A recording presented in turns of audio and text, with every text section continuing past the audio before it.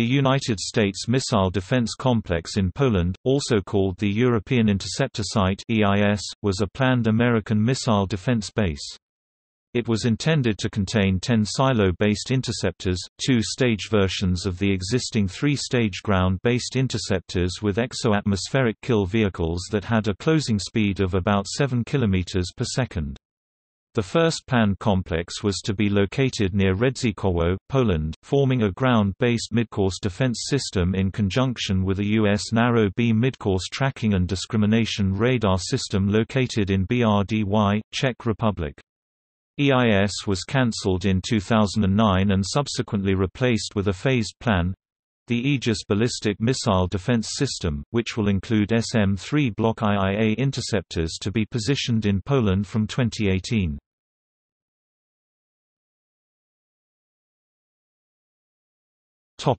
Development. According to the United States government, the missile defense system was intended to protect against future missiles from Iran. Russia strongly opposed the system.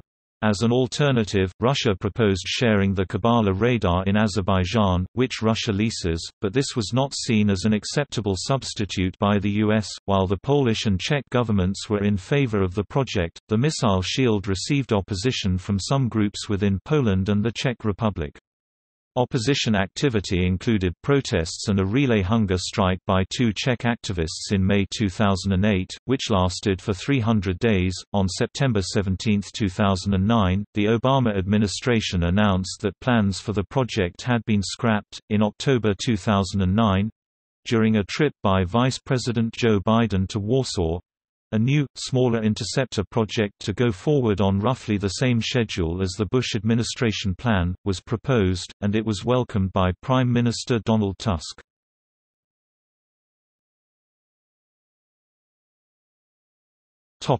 History. Since 2002, the U.S. had been in talks with Poland and other European countries over the possibility of setting up a European base to intercept long-range missiles. According to U.S. officials, a site similar to the American base in Alaska would help protect the U.S. and Europe from missiles fired from the Middle East or North Africa. The USTKA Wico base of the Polish Army at 54.554 degrees north 16.620 degrees east, 54.554, 16.620 was initially mentioned as a possible site of U.S. missile interceptors. Poland's Prime Minister Kazimierz Marcinkiewicz said in November 2005 he wanted to open up the public debate on whether Poland should host such a base. In February 2007, the United States started formal negotiations with Poland and the Czech Republic concerning construction of missile shield installations in those countries for a ground-based midcourse defense system. However, in April 2007, The Washington Post reported that 57% of Poles opposed the plan. Russia threatened to place short-range nuclear missiles on its borders with NATO if the United States went ahead with plans to deploy 10 interceptor missiles in Poland and a radar in the Czech Republic. In April 2007, then-President Putin warned of a new Cold War if the Americans deployed the shield in Central Europe.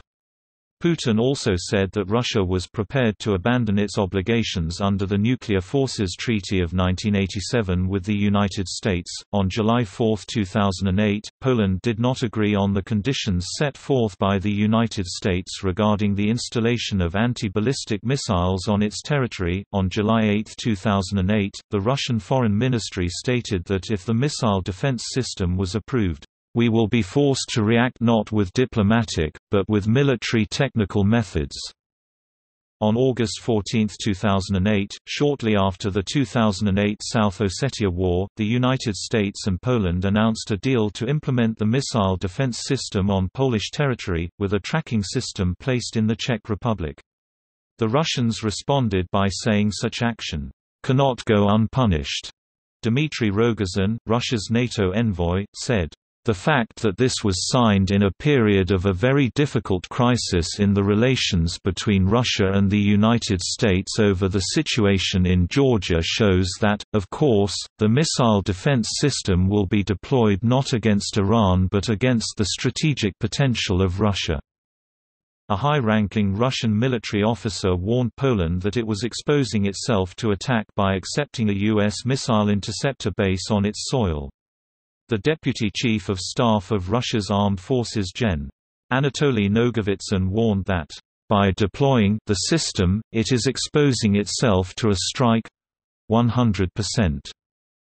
On August 20, 2008, the agreement between the Government of the United States of America and the Government of the Republic of Poland concerning the deployment of ground-based ballistic missile defense interceptors in the territory of the Republic of Poland was signed in Warsaw by U.S. Secretary of State Condoleezza Rice and Poland's Foreign Minister Radoslaw Sikorski. On November 5, 2008, in his first State of the Nation speech, Russian President Dmitry Medvedev stated, "From what we have seen in recent years, the creation of a missile defense system, the encirclement of Russia with military bases, the relentless expansion of NATO, we have gotten the clear impression that they are testing our strength."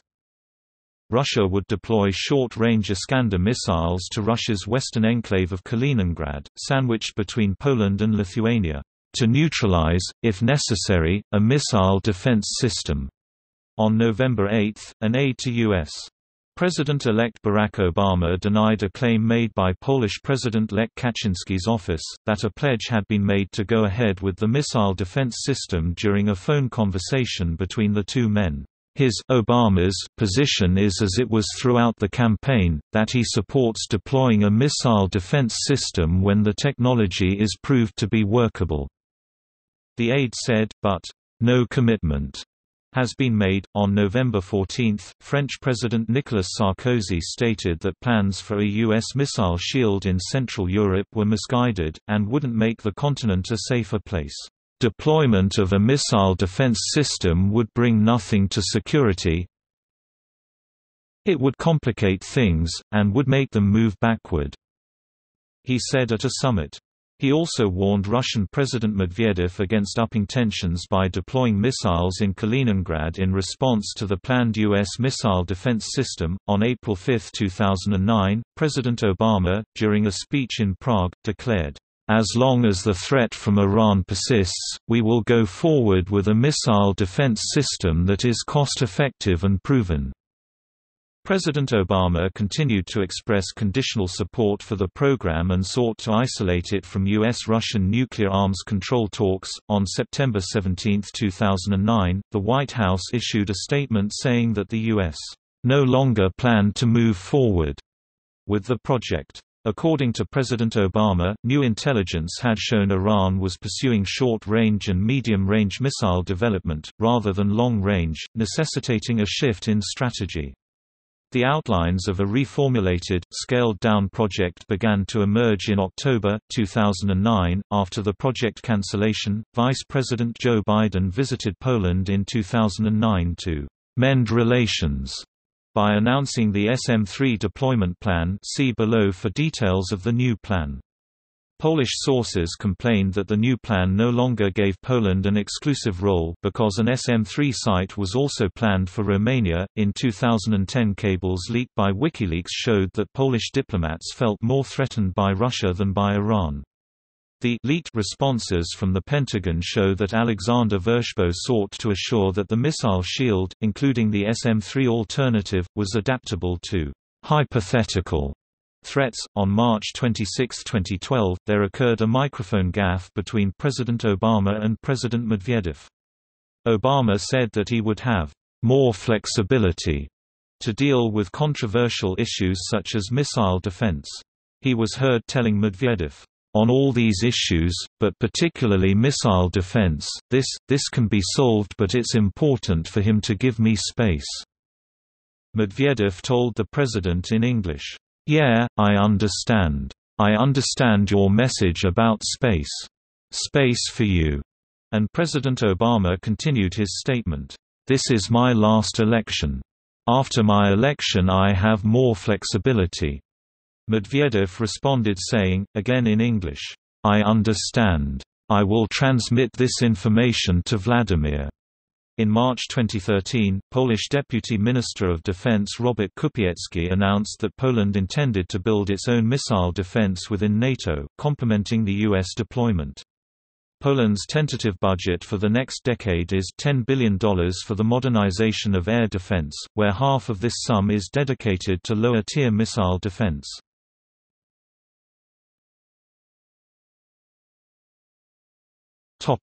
International reactions to discontinuation of the project.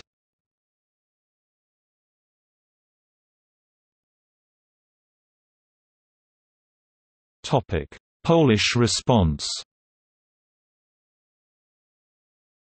The Polish government responded nervously. Some politicians voiced concern that the country would lose its special status in Washington, and that the move by Obama was to appease Moscow. Jaroslaw Goen, a member of Poland's governing Civic Platform Party, said Obama's decision had been made independently of Polish sensitivities. Former Polish President Lech Wałęsa said he was deeply disappointed by the new U.S. administration's plans. He stated, "The Americans have always only taken care of their own interests and they have used everyone else." According to a September 18, 2009, poll, 56% of Poles supported Obama's decision and only 30% were against it. Jarosław Kaczyński, the leader of the main Polish opposition party, claimed that the decision of abandoning the shield being announced on September 17 was not an accident. The date is of great symbolic value to Poland, as on September 17, 1939, Poland was invaded by the Soviet Union. Polish newspapers showed mixed responses to the discontinuation, with some seeing it as a positive action, and some seeing it having very negative connotations. However, Sławomir Nowak, a senior advisor to Polish Prime Minister Tusk, responded positively to the proposed short and medium-range missile systems replacing the long-range systems. "If this system becomes reality in the shape Washington is now suggesting, it would actually be better for us than the original Missile Shield program." He stated, "We were never really threatened by a long-range missile attack from Iran." He told TVP Info.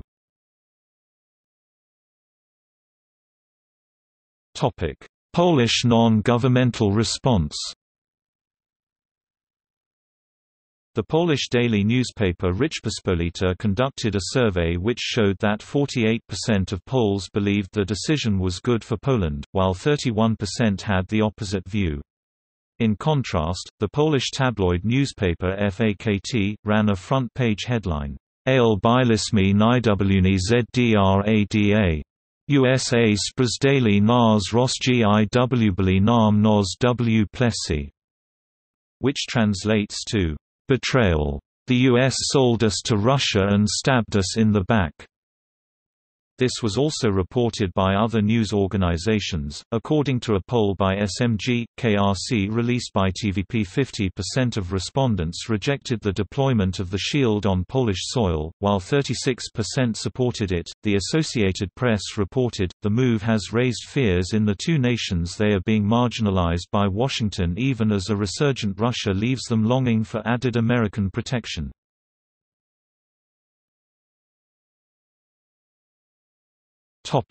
American response. Reactions in the U.S. to Obama's decision were mixed.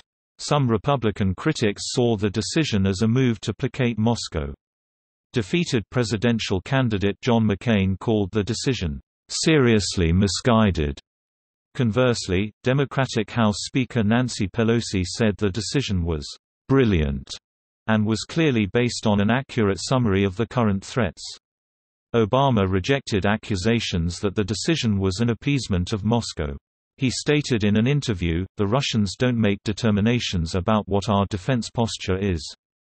If the byproduct of it is that the Russians feel a little less paranoid, then that's a bonus."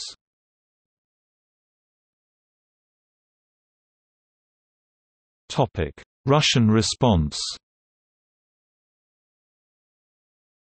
President Medvedev welcomed the news as positive. "We value the U.S. President's responsible approach towards implementing our agreements," he stated in an address shown on national television. Prime Minister Putin said it was a correct and brave move. The main reason for President Barack Obama's decision was Russia's uncompromising position on the issue, according to Russian foreign policy expert Mikhail Marjlov, chairman of the Foreign Affairs Committee Federation Council of Russia.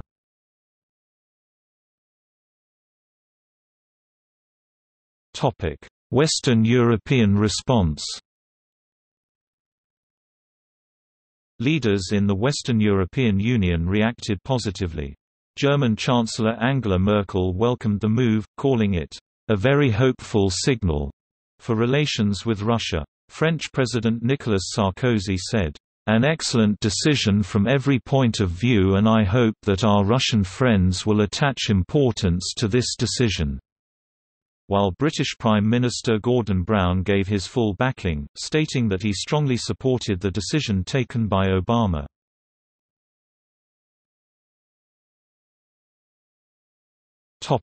Czech response.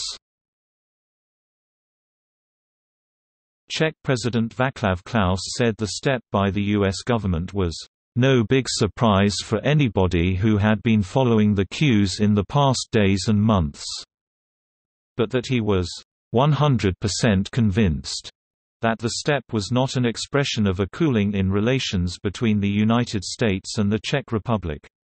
However, Marek Topolánek, who was prime minister when Prague agreed to co-host the Shield, said the U.S. decision to drop the plans is not good news for the Czech state, for Czech freedom and independence.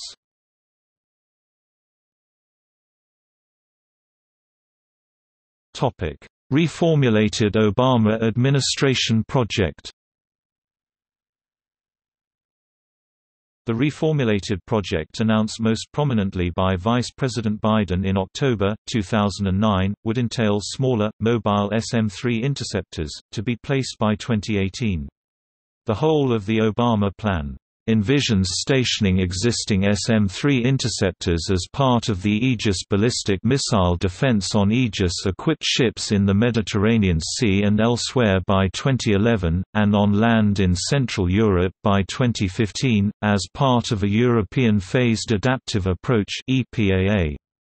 A more advanced system would be deployed by 2018, including to Poland as EPAA Phase 3, and a more advanced generation EPAA Phase 4, theoretically capable of shooting down intercontinental missiles, by 2020.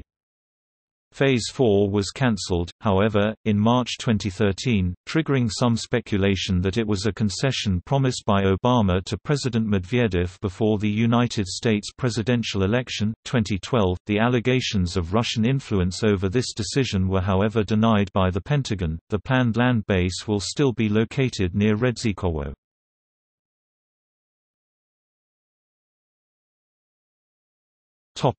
See also: National Missile Defense, Anti-ballistic missile.